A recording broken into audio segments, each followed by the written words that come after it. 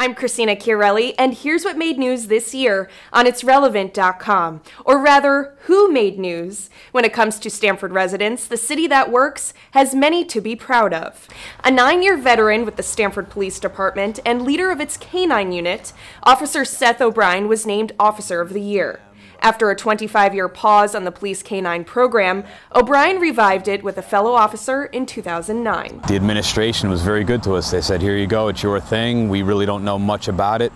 Get it going. And I couldn't have asked for a better opportunity. O'Brien works with a 6-year-old German Shepherd named Cooper. He's one of 4 police in the state who can certify canine teams for the National Police Canine Association. He may only be 13 years old, but he's already made a name for himself in the world of cooking. Stamford teen Hunter Zampa competed in Food Network's Kids Cook-Off.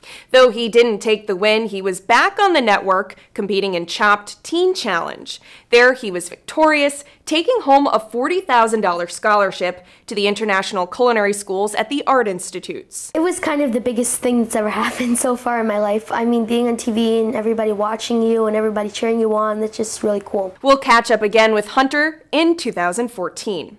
The spotlight also shone on another Stamford resident in 2013, quite literally. Miss Connecticut Caitlin Tarpey took to the stage at the Miss America pageant in September.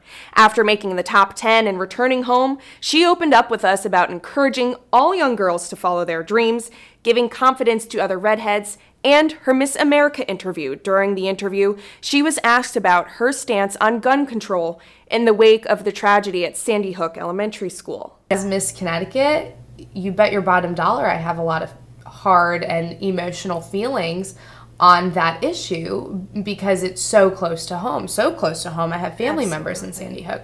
So when I walked out of that interview room, and in that interview room I said, as Miss Connecticut, I'd like to say that we do choose love.